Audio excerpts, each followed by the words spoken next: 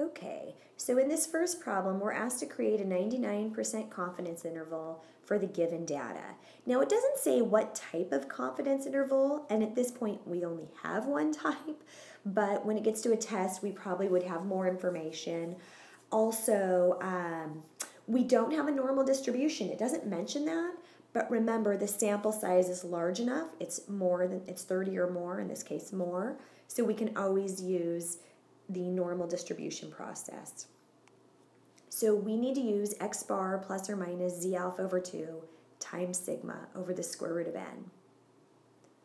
So our point estimate plus or minus our margin of error for this formula. We have everything except for z alpha over 2. We're making a 99% confidence interval. So we have two choices. First, we could memorize that a 99% confidence interval has z alpha over 2 of 2.575. Or we could go ahead and find it the long way.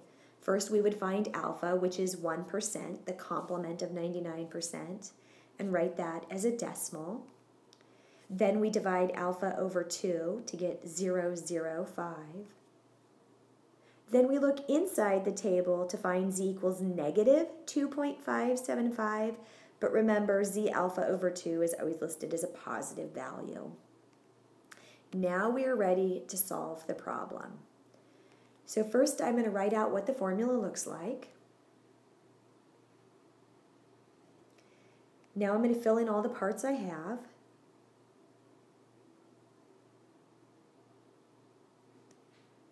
And now I need to go ahead and type that into my calculator. So on the calculator for the lower limit, I would go ahead and type 20 minus 2.575 times 3 divided by the square root of 25. So I didn't necessarily use the parentheses. The parentheses were more for the visual writing of the formula. So as I type that into my formula with the minus, I get 18.928, etc. And then I would do that again for the plus or the positive margin of error. I get 21.0712, etc. And assuming I'm asked to answer with one place to the right of the decimal, I would be looking at 18.9 to 21.1. So let's go ahead and put that up in our answer box. So I'm saying that based on a sample of 52 items that had an average of 20 using a known standard deviation of 3, the real population parameter of mu is probably between 18.9 and 21.1. Now keep in mind I'm 99% confident, so 99 out of 100 times I do this, mu is really going to be in there. But of course, this could be the 1% of time that mu is not in there.